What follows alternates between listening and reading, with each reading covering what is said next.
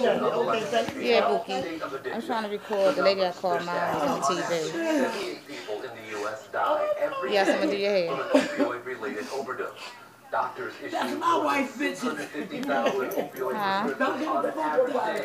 And What you prescription say? opioid misuse costs the U.S. $55 billion in health and social costs each and every year. And it's only getting worse. At every level, there are efforts going on to deal with what's becoming a deadly spike in misuse and overdoses with no definite end in sight. 11 News reporter Omar Mendez shows us what's going on across Maryland now to face this head-on, from the lab to I'll the call you streets. back. What time you want to do it?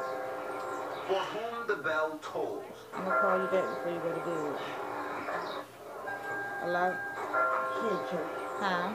Delano Johnson knows. I'm gonna text you. I'm gonna call your phone. Text your phone, okay? On a typical morning, he's And out let you trying to know. If find not, those then I'm struggling gonna with come addiction. upstairs. He tries his best to get them to the Alright, treatment they may desperately need. Sometimes you might not even have an address. You might just have an area where the individual hangs out, a description. Oh my God, look at D. Oh my. Where a lot of them hang out at. That's what's up. Down here. So we're going to shoot the commercial Like tomorrow, real okay, stuff. at 6. Johnson is part of the Opioid Overdose Survivors Prevention Program. Those who OD and end up at either University of Maryland Medical or Harbor Hospital get referred to him. People like Richard Hullett. I started out on pain pills, and heroin's cheaper. But hey, you ain't buying heroin out there anymore. Yeah, you're buying fentanyl, and it killed me. And you know, these guys that are selling it, they don't care. No. Statewide in 2016, through only September, the number of heroin-related deaths jumped to more than 900. Compared to the year prior, that's a 70% increase. Damn. Across the board, alcohol, cocaine, and prescription opioid deaths all up, stemming from use either in combination with heroin or the synthetic at the center of it all, fentanyl. Right. It killed at least 738 people in 2016. Over the same period in 2015, it didn't even crack 200. Even handling the drugs means extra precaution. Right. At the DEA Mid-Atlantic Laboratory, heroin is increasingly making up a larger percentage of the 5,000 to 6,000 units they see a year. We tell the agents no powder is safe. It started off that we saw an increase in heroin exhibits, we saw a rise in the purity of heroin, and then we started to see fentanyl. Right. Now the signs in the lab are clear. Just in case, an naloxone injector sits on a nearby table, a drug that can be absorbed even through the skin. The option to just turn our heads and say it's too big is not an option.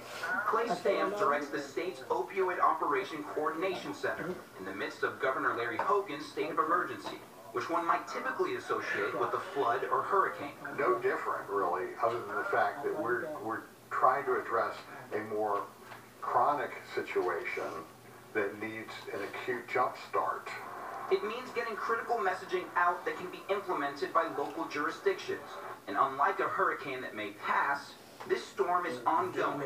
No definite end in sight. It's not in a neat package, and there are things we know, and there's a lot of things we don't know. Right. Among what we don't know, a perfect long-term solution. But what we do know is there are differences being made. There's no amount of money D, he look good as that shit. can Don't compare he? Yes, yeah. to that type of reward when you see somebody Yeah, just good. starting to live again. When you see that somebody starting to participate in their own lives again, and they're smiling again. One day I'd like to go to college. I'm 48, you know. I mean, how much longer am I going to last out there? I don't think that long. They gonna pay for it. And They gonna send it. I don't know a lot of old junkies. So with that in mind, Johnson drives the next person brought back from the DJ. dead, hoping to keep them on this side of mortality. Omar Jimenez, WBAL TV 11 News. Addiction knows no ethnicity, no economic class. Its grip is firm, and getting free from it is a long-term proposition. I-Team lead investigative reporter Jane Miller shows us the toll it takes from the city to the suburbs. So at the end, Okay. I was living in here. Phaedra is 53 years old. One day last month, she took us on a tour of where she'd been living until January, addicted to drugs. And I ended up living here, and I ended up eating out the trash. I ended up sleeping with rats. There's rats in here. As you can see, my clothes that I wore probably are still in there. You know, it's no clean water, no running water. So a lot of days I didn't get to take a bath. You know, I had to go other places in restaurants or use people's backyards to wash up. And you were just squatting, am I I right? was squatting. A squat. Yes. And this was the condition when you lived in it? Yes. God bless. The ceiling's coming down. Yeah. So when it rains inside of here too. Careful where you step. Needles, discarded food, dog waste. Hard to imagine this is your life. Addiction cost Phaedra her house, her job, her car. This trash is food. It's you know, when you finish eating, because There's like dog feces with it. well, everything goes on in its backyard. I mean, it's an abandoned house, and a lot of times this is where I went to the bathroom, back here. But just in this backyard? Well, all the way back here. Out in that corner? Oh, Yeah, man, in that it's so corner. pretty. I lived. Jane hood than a motherfucker. You my baby. I know, you can't imagine it, can you? I know that addiction is a powerful phenomenon. Yes.